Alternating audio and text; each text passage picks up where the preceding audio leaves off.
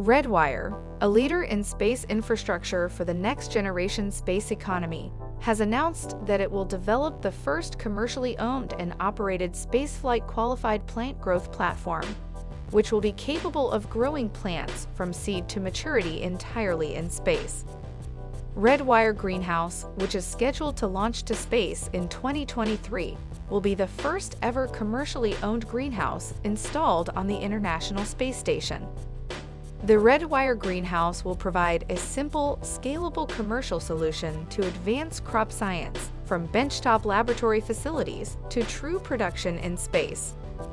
During the inaugural flight, Dewey Scientific will grow industrial hemp in the greenhouse for a gene expression study. Dave Reed, Redwire Florida Launch Site Operations Director and Greenhouse Project Manager, commented, "Redwire Greenhouse will expand opportunities for scientific discovery to improve crop production on Earth and enable critical research for crop production in space to benefit future long-duration human spaceflight. Growing full crops in space will be critical to future space exploration missions as plants provide food, oxygen, and water reclamation." Redwire is a leader in space infrastructure for the next-generation space economy. With decades of flight heritage combined with the agile and innovative culture of a commercial space platform, the company is uniquely positioned to assist customers in solving the complex challenges of future space missions.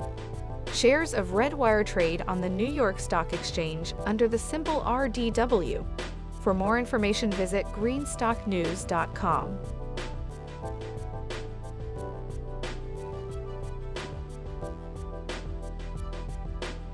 Thanks for watching Greenstock News. If you liked the video, please hit the like button.